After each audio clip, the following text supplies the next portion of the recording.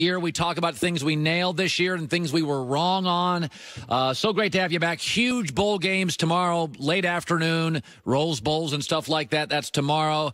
Today, there's a ton of NFL stuff. Any story that breaks, we'll have it for you. There's currently 8 coaching openings. We'll talk about that. Keep your eye on Jim Harbaugh. I want to talk about the Dallas Cowboys yesterday. Dak had 4 touchdowns, and Dak led them to a meaningless win over the New York Giants. He did have a good play late. He tends to be a little better late in games than early. But I'm noticing something in football. All the stat talk. I'm not into stats. Stats is baseball. All the baseball nerds. They want to talk about whip and DMV and WAR, and I don't know what half the stuff means. Football's never been about stats. I don't care about Tom Brady's stats. He wins playoff games and gets to Super Bowls. I don't even need you to win all your Super Bowls, but I want you to get there. Football's never been about nerds. It's alpha males, big men imposing their will. I beat you.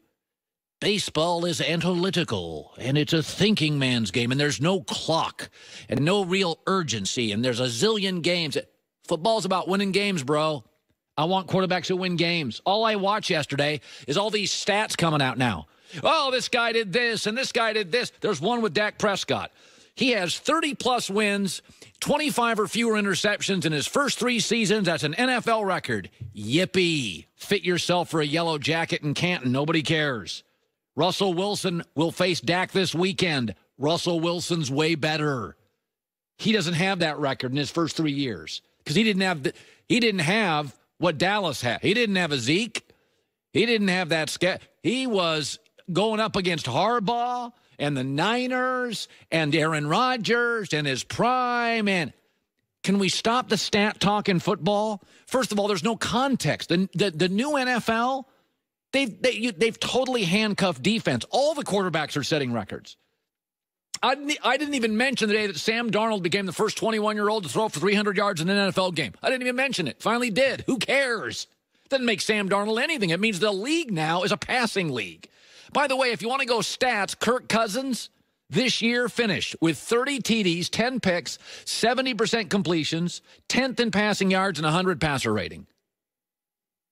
You want Kirk Cousins starting your quarterback for a big football game? Football's about winning games. And I'm seeing this all the time now. 3 words, folks. Trust your eyes. I don't give a rip that Notre Dame's undefeated. They don't look like Clemson. That's why I bet my 401k on Clemson this weekend. I don't care that Westbrook wins the MVP. He's not half the player of Kawhi Leonard. Forget LeBron. I don't care that Dak set a record yesterday. He's not even close to Russell Wilson. Stats are for baseball. Stats offer no context. Stats make Kirk Cousins great. Stats tell you that the best 3-year quarterback in league history is Dak Prescott. He's a nice kid, but the stuff I like about him isn't even football. It's intangibles. He's tough. He's a leader. Tends to be better late in games than early. Don't love his arm at all. Statistically, he's middle of the pack or below and everything, and that's with a good O-line, a star running back, a number 1 wide receiver, continuity in coaching, and the best front 7 in defense in the league. But you get him on the road, under 100 yards rushing, defense doesn't play well, they got shut out by the Colts. You know how hard it is sometimes? With all those weapons they have, this is not a rebuilding team. This is a real team with stars everywhere. To get shut out, Dallas sat Zeke yesterday. Why? Because Zeke doesn't have anything to prove. Why did Dallas play Dak? Get him some reps. So I'm seeing this. Trust your eyes in sports. This isn't baseball. Who gives a rip about Westbrook's stats? He's not half the player of Kawhi Leonard. I don't care that Notre Dame's undefeated. They don't even look like Clemson. They shouldn't even be on the same field as Clemson. I don't care about Dak or Baker's numbers or Sam Darnold threw for blankety-blank yards at 21 years old. There are 4 quarterbacks in this league. That is it. That can carry average players. Carry them to the playoffs. And they're my bore 4. Brady, Breeze, Luck, and Wilson. They don't have big personalities. They probably don't hold a bunch of records, although Brady's been around forever. I'm sure he does. Those guys take average rosters and average receiving cores and bad offensive line and carry teams into the playoffs. And don't give me Aaron Rodgers, because Aaron Rodgers is sitting home again.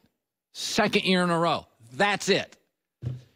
I am over all these stats suddenly. Maybe it's fantasy football.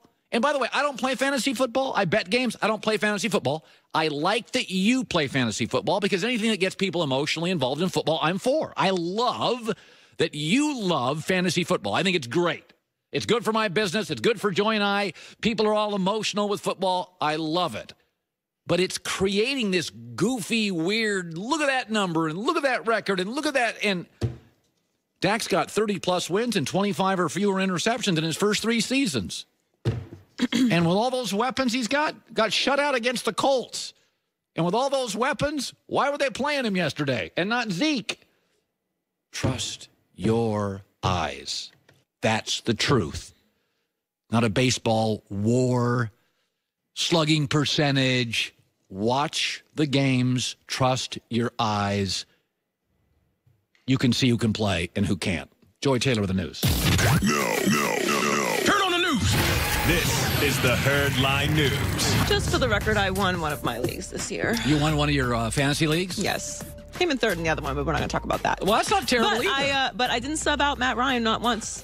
Rode Matt Ryan right to the championship. Oh, so that should tell you everything you need to know about fantasy Did you football. have him in both leagues? No, I didn't. I didn't.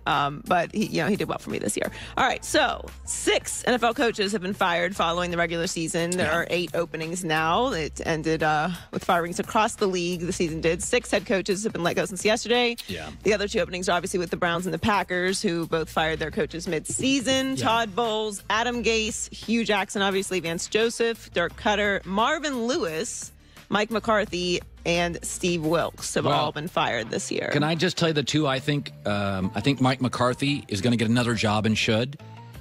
And I'll tell you this. Adam Gase is interesting. You spent a lot of time in Miami. Do you know he won 13 of his last 24 games with Ryan Tannehill? I'm just saying, I'm not saying he's Belichick. McCarthy's proven he's a good coach. He'll get a job. Adam Gase, keep your eye on. Just keep your eye on Adam Gase. The thing with Adam Gase is he came in with this aura about him because he was the Jay Cutler whisperer, right? So everyone was like, "Oh, I mean, if he could get along with Jay Cutler, he can make anything work." Right. And I think that was an exaggeration. Obviously, his time in Miami had some waves with the quarterback situation and Jay Cutler. Yeah. Actually, almost all of these coaches are going to get another job because there's not that many qualified college coaches, in my opinion, to fill all of these places. And a lot of these college guys now make more money than NFL guys, so they don't want it. And they don't want to go through this. They don't want to go through 3 years and you're gone when you can stay in college forever and recruit as much as you want and and have job stability and not have to move your family around. Mike McCarthy obviously is going to get another job. I think that Todd Bowles is going to get another job. Marvin Lewis is interesting because he was with the Bengals for so long, and it just kind of it was. I didn't even think about it really. The idea of firing Marvin Lewis. I've supported him. He's the Doc Rivers of the NFL. I think he's a good coach. I think he's a good guy. I think he develops players. I think he develops young men. But it had kind of played itself out. And I supported him for years and years, but I do think they need a new voice and a new set of eyes, and that's fine. Marvin doesn't need to work. Marvin's got a pile of money and is really respected and will have all sorts of consulting jobs. Yeah. He could sit home and make $1 million a year taking phone calls from owners and GMs and answering questions. I'm not sure. I'm not going to say I'm surprised by it, obviously, because they've overall not had much success there. But it just doesn't seem like there's much of a future because he's been there for so long.